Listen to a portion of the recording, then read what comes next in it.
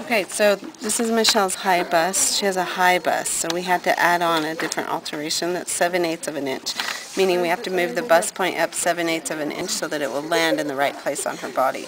So what I've done is I've pinned this down to the board with the apex matching on one of those squares.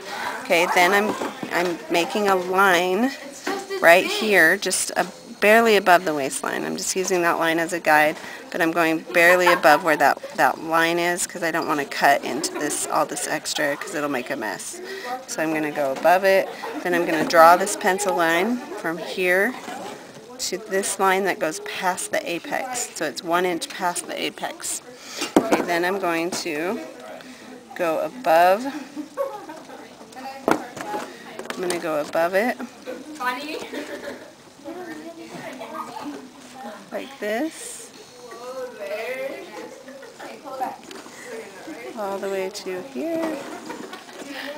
Okay, and then we're going to go from here to here. Okay, now what I'm going to do is I'm going to take my paper scissors and I'm going to cut this box out with scissors. Then we're going to shift it up so it goes up 7/8 of an inch. So now she's cut this part out. We're going to move it up. We need to measure this 7/8 of an inch up. So right here, I'm going to take the pencil line and go. Each one of these little tiny blocks are 1/8. So I'm going to go 1, 2, 3, 4, 5, 6, 7. And so it's almost an inch, just below the inch, 1/8 of an inch below. Okay, now I'm going to take this box and move that up so this matches to that line.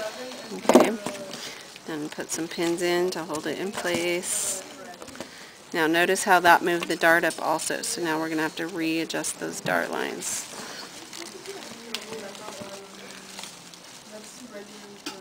And we have to true up the side seam here.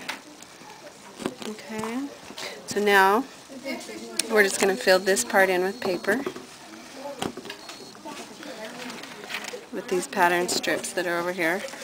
There's strips, so I'm going to open this up, find a strip that will fit in there, pull the strip, and I can move the pins back like this, and pull that in. The slide, so it's really freaking out on us. What's it doing? It's like not letting us. Okay, and then you're going to tape that down and you'll be done.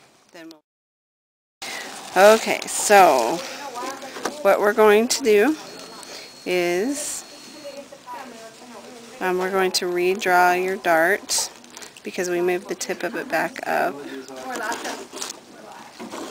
So we match this dot to this dot down here that I just squinched it.